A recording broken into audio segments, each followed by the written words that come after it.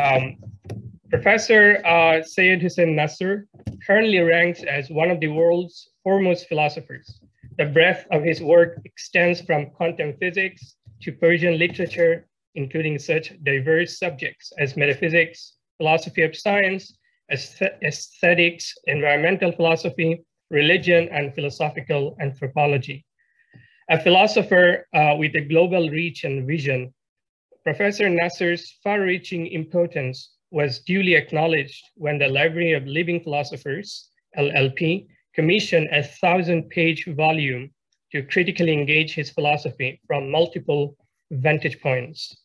Since its inception in 1939, the LLP has included in its library some of the greatest of the 20th century's Western philosophers and scientists, namely Whitehead, Bertrand Russell, Einstein, Jean-Paul Sartre, W.V.O. Quine, Gadamer, Davidson, Richard Rorty, and Hilary Putnam, and many others. So this is really on another level. Professor Nasr is currently university professor at the George Washington University in Washington, D.C. Author of over 50 books and 600 articles, which have been translated into several major Islamic, European, and Asian languages. Professor Nasr is well-known and highly respected intellectual figure, both in the West and the Islamic world. An eloquent speaker with a charismatic presence, Professor Nasr is a much sought after speaker at academic conferences and seminars, university and public lectures, and also radio and television programs in his area of expertise. Possessor of an impressive academic and intellectual record, his career as a teacher and scholar spans over 6 decades. Born in 1933, Professor Nasr began his illustrious teaching career in 1955 when he was still a young and promising doctoral student at Harvard University. Over the years, he has taught and trained an innumerable number of students who have come from the different parts of the world, and many of whom have become important and prominent scholars in their fields of study. For Professor Nasr, the quest for knowledge, specifically knowledge which enables the human to understand the true nature of things, and which furthermore liberates and delivers him or her from the fetters and limitations of earthly existence, has been and continues to be the central concern and determinant of his intellectual life.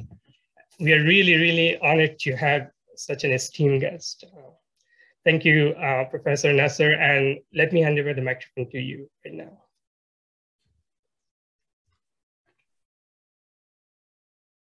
Bismillah ar-Rahman ar-Rahim. Dr. Farouk, thank you very much for this kind introduction. I'm glad to be able to speak a few minutes to you about a subject that you chose for me, you and Dr. Rostam, about which for thousands of years, books and books and books and books have been written, much has been said, a subject which has also become very critical with the rise of modernism, in the sense that a lot of people in the West, in Western Christianity, left religion because they could not answer the question, if God is good, why is there evil? In the various modifications and variations of this subject, as all of you know who have studied Western thought, permeate both Western philosophy and Western literature, not to speak about Western theology, mostly Christian itself.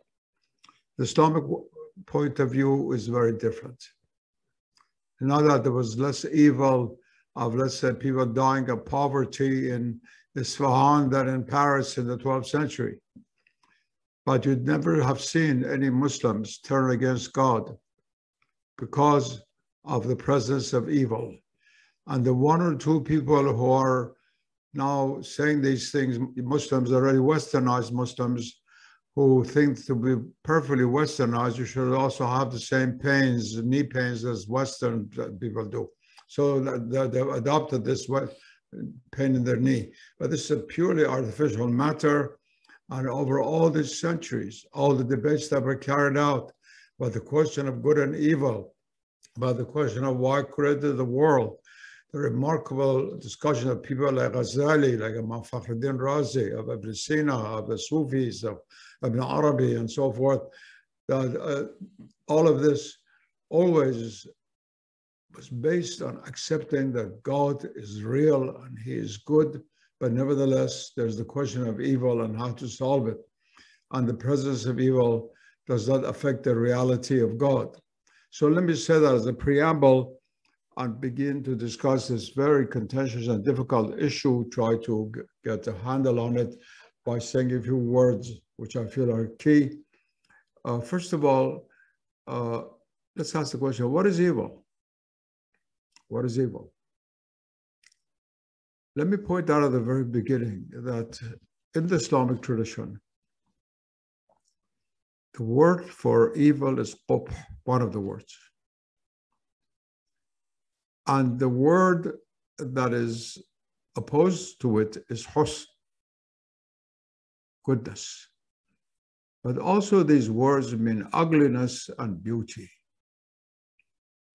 And so from the Islamic point of view, you could say that goodness is that which is beautiful, and evil that is that which is ugly. Let's keep this in mind as we carry out our discussion. Now, there have been certain metaphysicians and Sufis in the Islamic world who said there is no evil. Even Rumi speaks about that. But you have to understand what he means. The absolute, al-haqiqat al-mutlaq, wujud al-haq, the absolute in itself has no evil in it. Evil doesn't exist. And the absolute ultimately is the only thing that is. So evil does not have an ontological status. That's what the Sufis mean when they said there is no evil. Evil does not possess existential reality like goodness does. Because goodness and what is called evil both have being. And being was created by God. And God said, "Ma khalaqna hadha batala" in the Quran. We did not create this in vain. The creation is good. Therefore, there's not an equivalent juxtaposition between good and evil ontologically from a metaphysical point of view. It's a very, very important point to understand. Many Islamic thinkers try to grasp with this difficult issue that on the ethical, practical level, the dualism by which pre-Islamic Iranian religions like Zoroastrianism and Manichaeism were defined, that is, dualism between good and evil, between Ahura Mazda and Ahriman, and so forth, that dualism works perfectly well on the ethical level, but not on the metaphysical level. There's cannot be two divine principles. And so Islam tried to grapple with this issue and understood how, while in the absolute, there's only the absolute, there's nothing else. Kana Allah wa ma kana ma'ahu shay'un. There was God, and there was nothing else with him. And the Islamic metaphysicians have added al-an kama kan, and it's now as it was. That point of view is always there. That's the supreme point of view.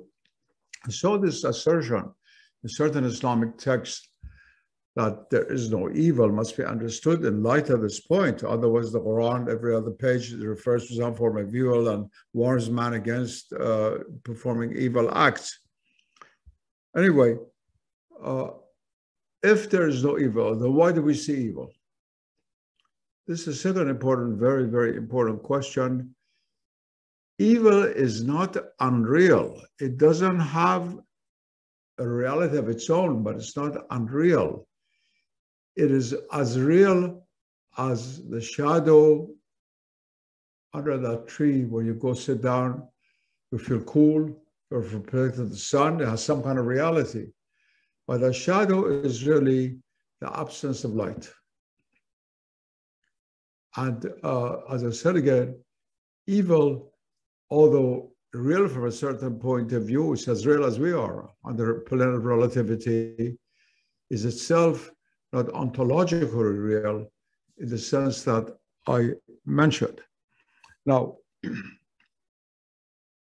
there's also this point to add, which the Sufis have always spoken about. That's really the most important way of understanding why there is evil. If we conceive of God as light, after all, he himself mentions Allah Nur Samawat wal Ard. If we conceive of God as the light of lights, of Nur Anwar, light was somewhere illuminates. As you move away from it, the illumination becomes less and less, and darkness becomes more and more pervading until you get so far away where there's only darkness.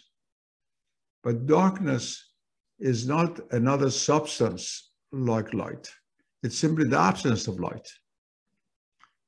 Now, evil is seen in Islamic inner teachings in this way.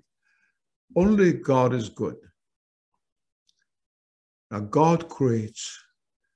Creation implies separation from the source. And that separation means the gradually weakening of the light of that sun. And the crystallization of that separation is what we call evil.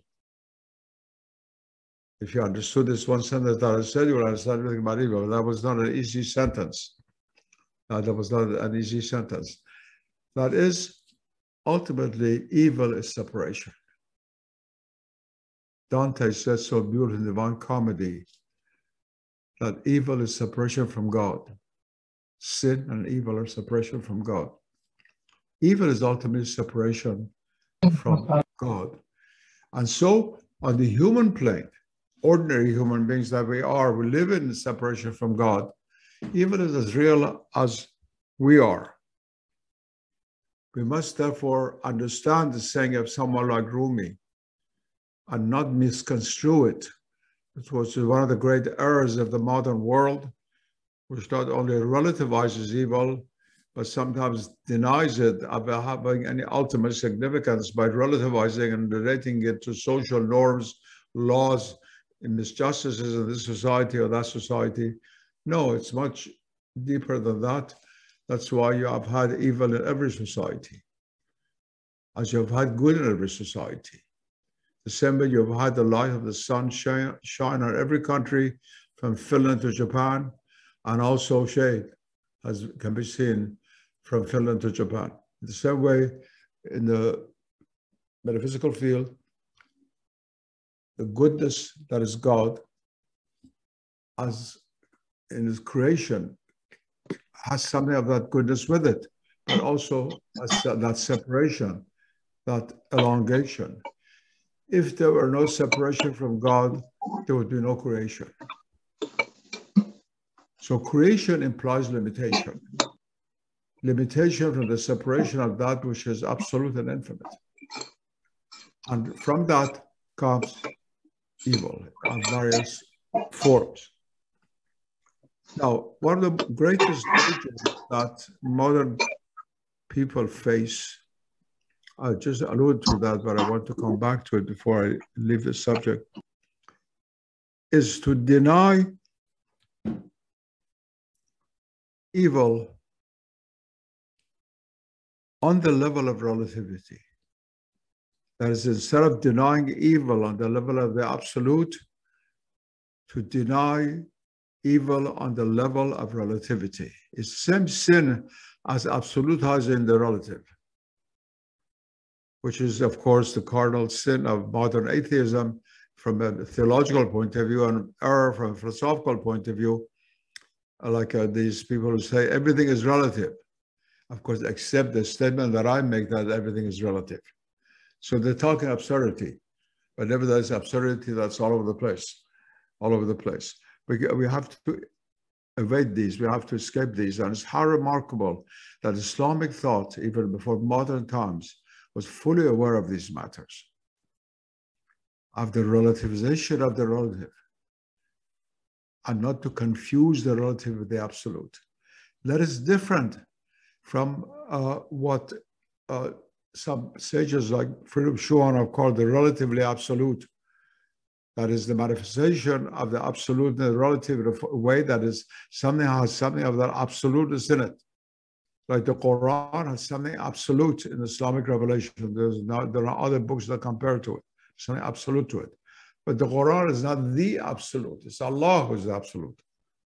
When one must make this distinction.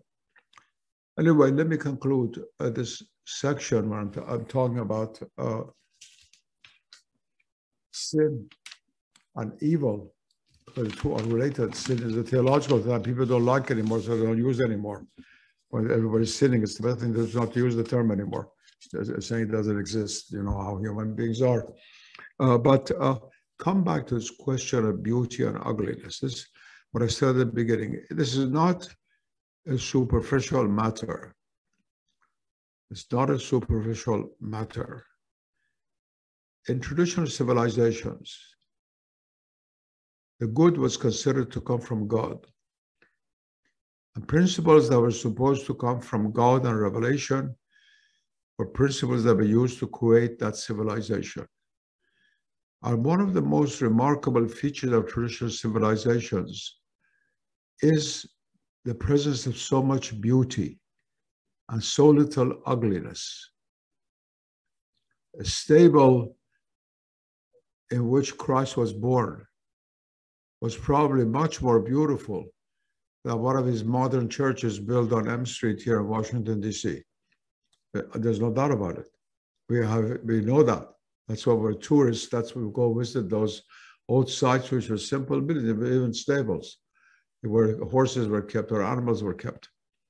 So this idea was very, very central, especially in Islam. Especially in Islam, where you have the central hadith, which I've quoted for many of you on other occasions. Allahu jamilun yuhibbu jamal. God is beautiful and he loves beauty.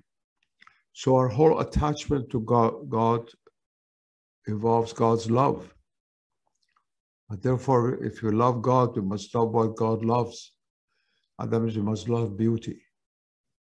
And Islamic civilization was remarkably successful in creating things of beauty, from the carpets on which people sat to minarets from which adhan was made, and all the objects, buildings, surfaces, and so forth in between. I will not go into that. It's not a lecture on Islamic art, but I want to draw your attention to the importance of this. And to say from the Islamic point of view, in a sense, aesthetics and ethics are not separated from each other. Evil has to do with ethics, ugliness has to do with aesthetics, but the two are closely related together more inwardly. And this is totally different from the view that's now prevalent in many religious circles, even in the West, and even to some extent in the Islamic world. The Muslims have done a good job in matching Westerners in building ugly mosques. We're not too far behind, a little bit behind, not that much behind, because we haven't built as many new buildings. So let's not take pride in that. But traditionally, we always related the two. Goodness has to do with the beauty of the soul. Evil has to do with the ugliness of the soul. Even in English, you say, I did something ugly, or this was an ugly act. It never means a good act, it means an evil act. Finally, before leaving this question of evil, a very, very important point comes up. And that is, what is our responsibility before evil?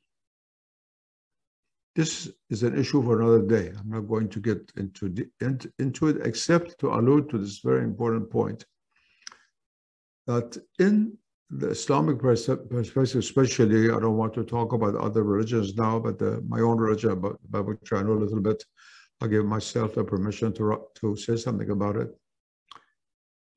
In Islam, we are always responsible for our actions. If something happens for which we are not responsible, we will not be judged by God for its consequences. If supposedly I was driving too fast and I hit someone running across the street, I'm responsible. But if I was driving 50 miles an hour, somebody wasn't looking and some father was beating his son and the son was running away and running in front of the car, I'm not responsible. So the question of responsibility is not only in the act itself, but also in the conditions of the act. What is evil is what we know to be evil, and nevertheless we commit it without free will. Without free will, if you had no free will, you couldn't commit evil. The issue of the Asharites faced and they had to solve it. A very complicated ethical issue. But many schools of Islamic thought, especially Sufism, of course, we believe that in the freedom of the will, and we believe that committing evil presumes having free will, obviously.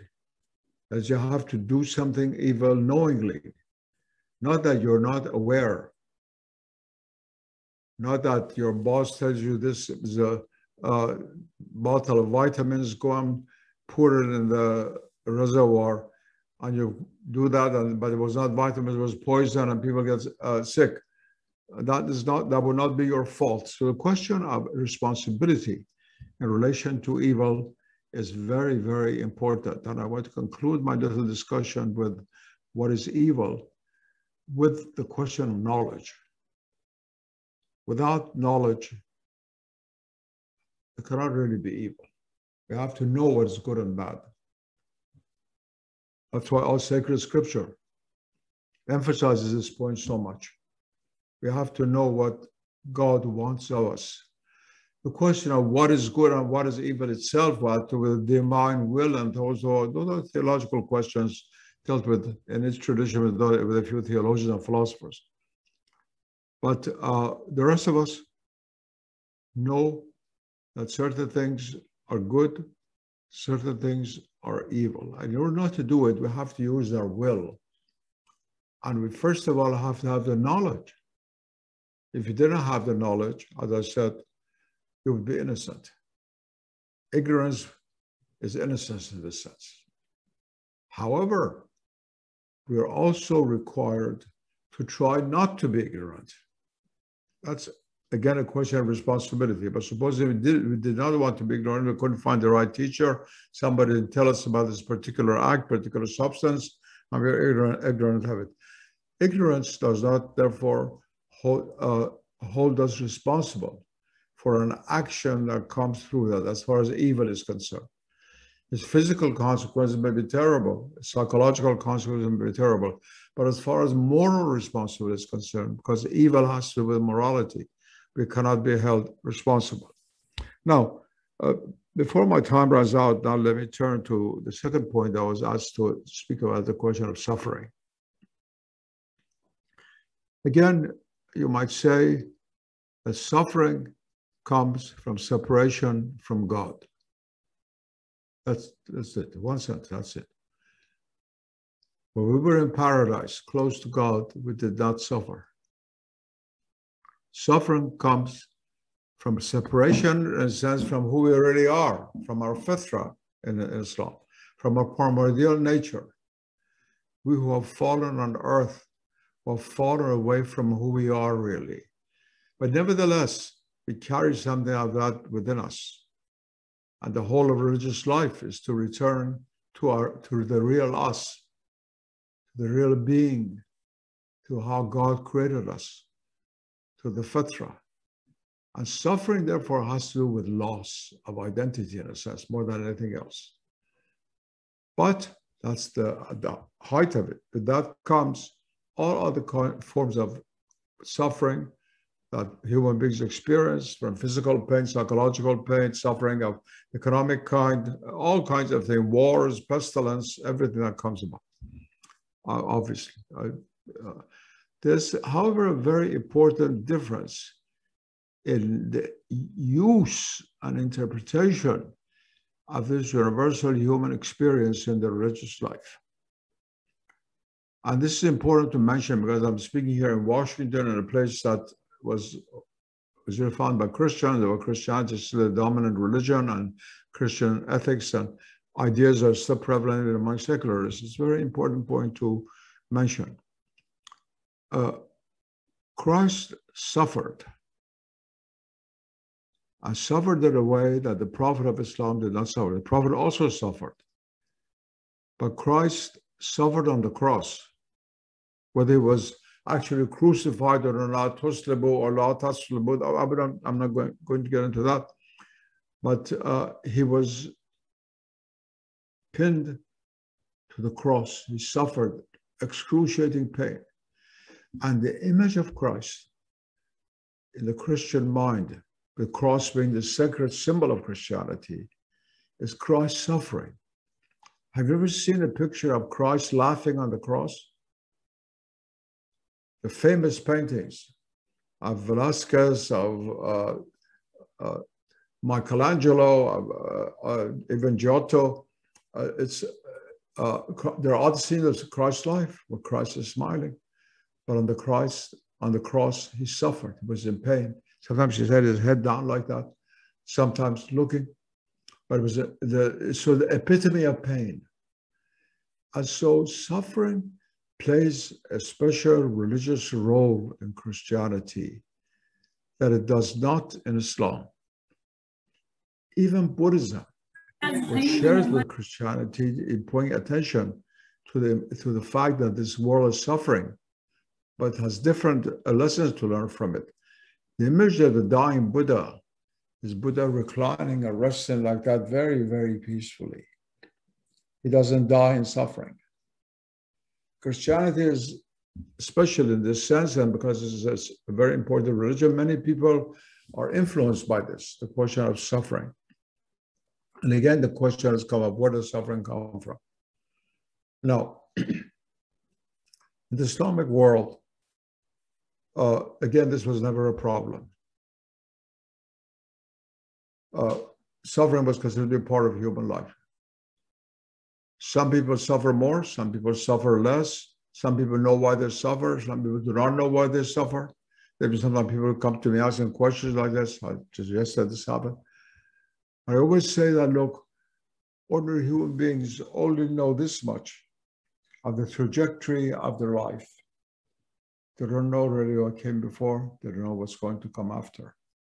You cannot judge your relationship with God and your present condition in relation to the acts that you have performed or not performed on only this small part of the trajectory of your life, which goes life related to pre-eternity to post-eternity, in a sense.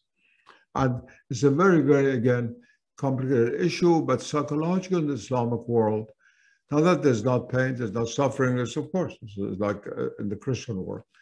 But the way it's taken and considered is quite different. The Muslims, when they think of the Prophet, they think of all the difficulties he had, all the problems he had with the Sahaba, with the people of Mecca, with the Quraysh, and so forth and so on. But they do not identify him essentially with suffering. Prophets suffering for humanity. Christ came to suffer for humanity. The Prophet came to bring knowledge of the one, La ilaha illallah.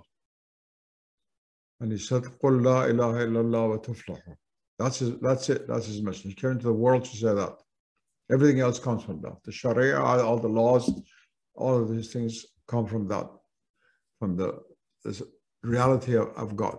So the question of suffering in its religious understanding is not quite the same in Islam as in Christianity, but of course, it is a reality. It's a reality of all human beings. And each tradition has to come in terms with it. Spiritually speaking,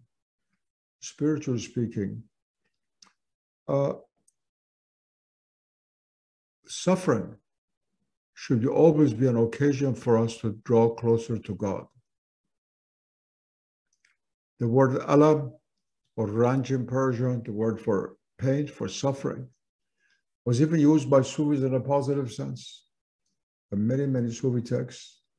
We even have a famous poet, Sufi poet in India, Muslim Sufi poet called Dard, which means in Persian pain.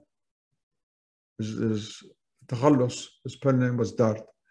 So suffering is always a spiritual element connected with it.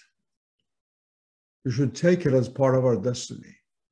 We should not rebel against heaven because we suffer, and not start questioning God, why I've been good and why good things happen, bad things happen to good people, and this kind of thing.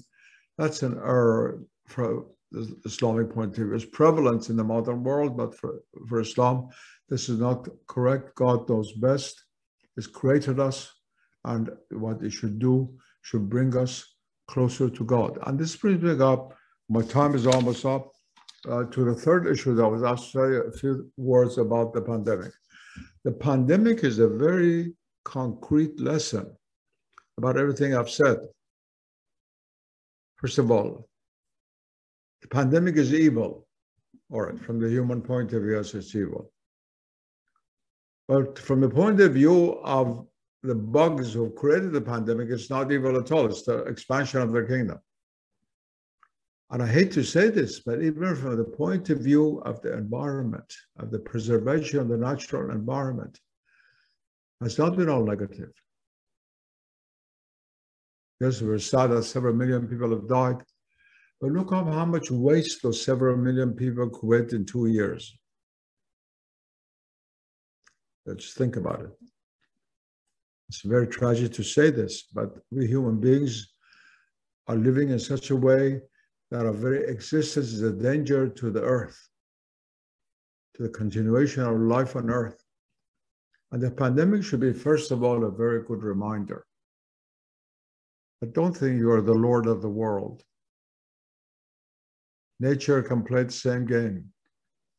And little bugs who meant nothing to you can outwit you even. Take you years and the best scientists to be able to do something about that. Secondly, in helping us to realize our limited power over nature, we should also, and this is very, very important, remove some of the hubris of modern natural sciences, which is percolated into the whole of society, even into the camps of Christian fundamentalists who are against evolution and so forth.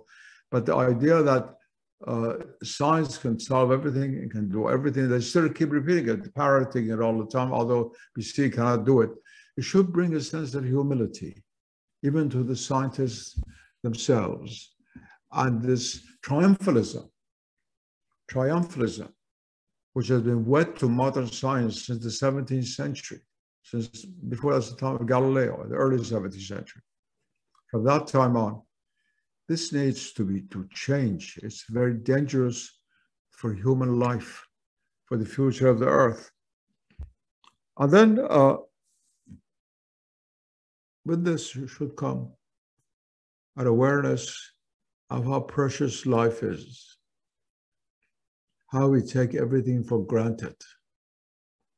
3 years ago, when we walked in the street, we didn't think about coronaviruses, this virus, that virus, and we didn't have to wear a mask, we didn't have to wash our hands all the time, we didn't have to use all kinds of medicine to clean this and clean that. And suddenly it comes. It should make us more humble, and it should make us realize that life is not to be taken for granted. This is one of the great sins of modern man, that takes existence itself for granted, life for granted, all the blessings that God has given us for granted. That's my right. Now I want something else. Talk if I have my right. Did I create myself? No. Can I make my own liver? No. What did I do that I am I? Nothing. Yes, I ate so my body grew. But even when I eat, I don't know how my body grows. Those cells in my body that are absorbing the food and applying the oxygen and so forth, they're not under my control. They're doing their own thing. So this is a very, very important point now, perhaps to bring about an appreciation of the preciousness of life. With it, a sense of inwardness. You cannot rely on happiness only outwardly. The outward world might crumble. We have to find our joy within ourselves. The kingdom of God is within you, Christ said. And the Prophet said, قَلْبُ الْمُؤْمِنْ عَرْشُ الرَّحْمَنِ. The heart of the believer is the throne of the divine compassionate.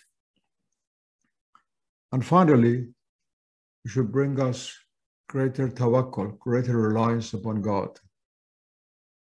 and less reliance upon the absoluteness of human will and capability. Not that we should not rely on the gifts which God has given us, because if I can do something, that is help comes from God. But have tawakkul, I use this Arabic term because it's so important in Islam, the idea of reliance, total reliance upon God. And so from this, what is negative, what belongs to the shadows, evil of the pandemic, can also come some good. There's nothing in life that happens from which one cannot draw a positive lesson. Happy are those whom God allows to do so. I think I've spoken enough. I shall stop. My half hour is over, and I shall stop here. Assalamu alaikum. Okay. Thank you very much, Professor Nasr, for that extremely enlightening lecture. One aspect of the question of evil, of course, is that, as you had yourself said, when the light goes away, the darkness comes. Unfortunately, that means that after you finish speaking, Muhammad Farooq and I have to speak, and that's where the darkness will come. So we ask for your forgiveness. You're like the light of the upper heavens, not itself, but the upper heavens. Look.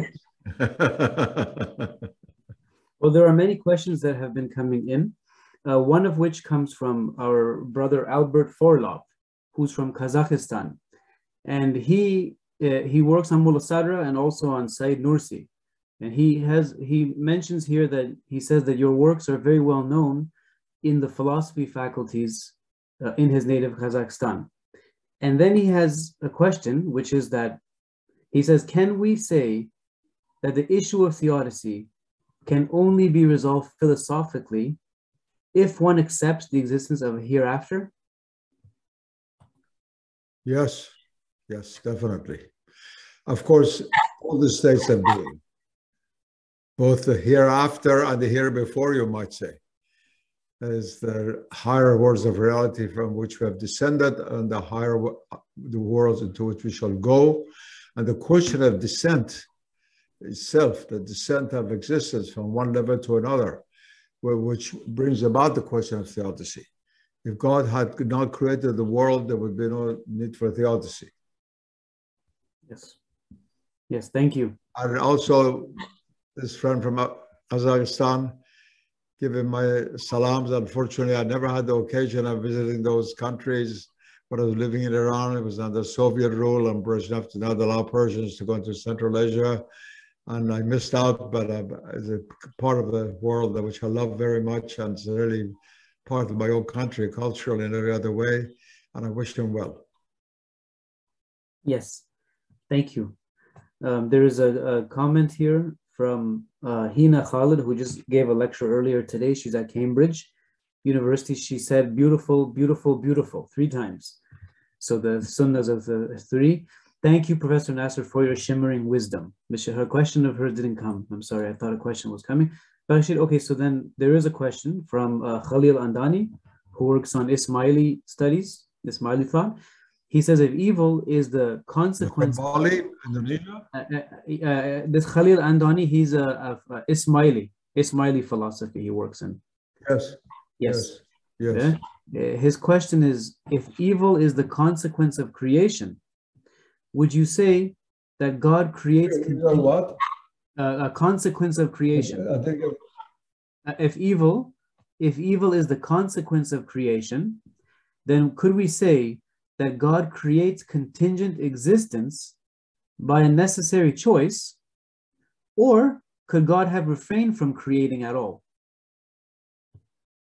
So is it necessary? No, God could not have. God is infinite. He contains all possibilities. The infinitude in metaphysically meaning containing all possibilities. All possibilities, in order to be all, includes the negation of oneself, in a sense, which you also have in the Kabbalah. The Kabbalah also has a doctrine very similar to the doctrine of Zum Zum in the Kabbalah. And therefore, God could not be both infinite or absolute without creating the world. This is a very profound issue. So that was the first one, but this one really needs a great deal of exposition. I'm sorry that in a question answer period, I cannot get into it, and I have to stop soon. But no, thank you. I'll take one more question. Yes. Well, there's one from a certain Abbas Hautami. He says, Salam, please come to Tehran. So it's not a question, it's a request. He's saying, please come to visit in Tehran. Somebody named Abbas Hautami. So he's like Hatem prison. Give me the address. I'm in prison, so I know where it is. Please tell my relatives to come to visit me. Alas, tell him that's nothing more I would like to in the world, that before I die, visit my country again. But at the present moment, it's not possible. Yes. I'm not dead in Iran. If I were, I could go tomorrow, intellectually speaking. Yes. That so many people who follow my writings and so forth, that so many who are opposed to them, and I don't want to get into any contentious situation at this stage of my life. Yes. But my heart is always present there. Thank you. I thank you and Dr. Farooq. And thank you so much. It's really an honor to have you. Thank you. I hope the rest of your program goes well. Thank you very much.